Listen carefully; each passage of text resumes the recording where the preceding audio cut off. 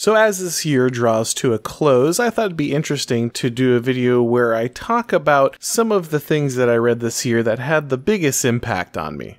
The channel isn't even a year old yet, and it's been exciting to see it grow, and hopefully I'm going to be doing this for a number of years, so I thought it would be nice to have a way to look back and look at the journey that we've been making on the channel throughout the year. And I even chose kind of the random number for that BuzzFeed clickbait effect. I mean, I was a journalist, right? You gotta do the headline thing. So that said, here are the 9 things I read in 2020 that impacted me the most.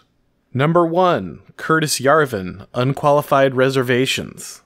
Yeah, believe it or not, I had not read anything by Moldbug before the beginning of this year. I had heard of him through the Distributist, but I had not actually read anything until I think about February of this year. Kind of as we were really starting to see the COVID stuff flare up, that's when I actually started reading Unqualified Reservations for the first time. I guess I'm kind of cheating by including the whole blog on this entry, but I think you can probably understand after watching the content on my channel.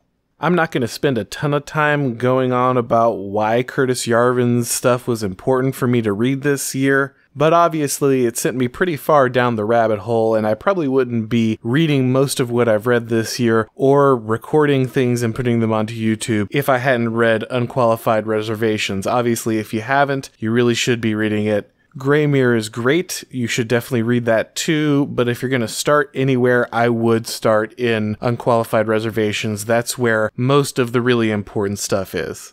Number 2, Nick Land, The Dark Enlightenment.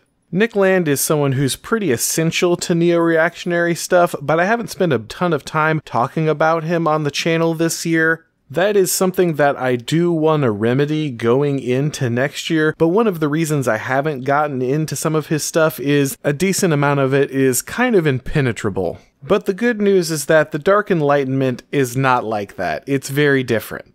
It's much more readable, and it's also drafting directly off of Moldbug. It's pulling a lot of its concepts from Moldbug's work. So if you are familiar with Unqualified Reservations, you will find The Dark Enlightenment much more accessible. It serves as a great companion volume to Yarvin's work, filling in a lot of the gaps and also going into some much more interesting places, especially when it touches on things like social dynamics and the structure of cities and these kind of things.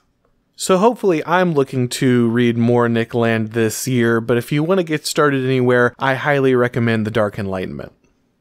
Number 3, James Burnham, The Machiavellians.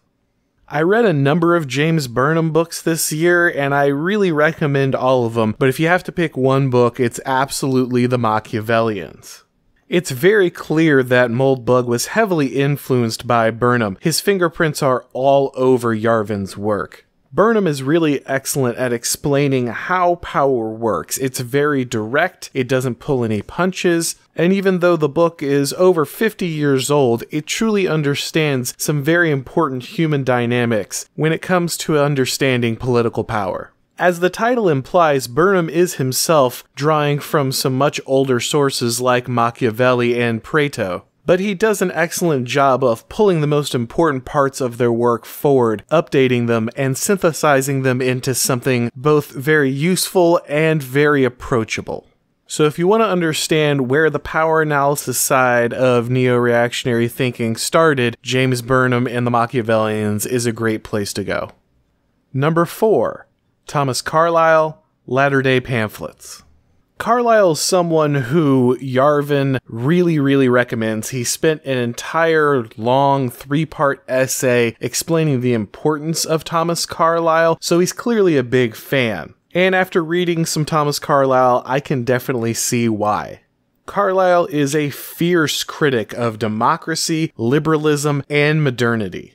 In Latter-day Pamphlets, he is particularly eloquent when talking about how terrible it is that modern life is reducing the complex and mysterious and wonderful universe down into spreadsheets and mechanisms and science.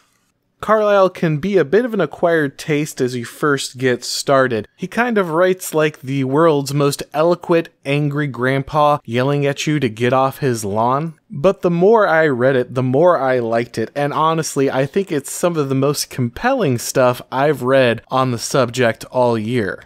If Burnham is kind of the dry, analytical inspiration for Yarvin, Carlyle is definitely the heart and the soul. I've got a couple more books of his lined up in the queue, and I'm definitely looking forward to getting to them. Number 5, Joseph de Maistre, On Sovereignty. I ended up reading a lot more of de Maistre than I expected to this year, and his essay on sovereignty is definitely a great place to start, and you can find it online for free. De Maistre is another fierce critic of democracy and liberalism, who regularly makes predictions that absolutely came true, even though he's writing in like the early 1800s. He does a great job in explaining the concept of sovereignty, and why attempts to restrain it generally end up not only failing, but ultimately hurting the people who attempt to do so. He also makes a very valuable and very powerful case against putting a high degree of trust in written constitutions. And if you're a Christian, there's also a lot of great stuff in there for you as well. De Maistre's very religious and weaves it heavily into his explanations on power, sovereignty, and all the other things that he discusses.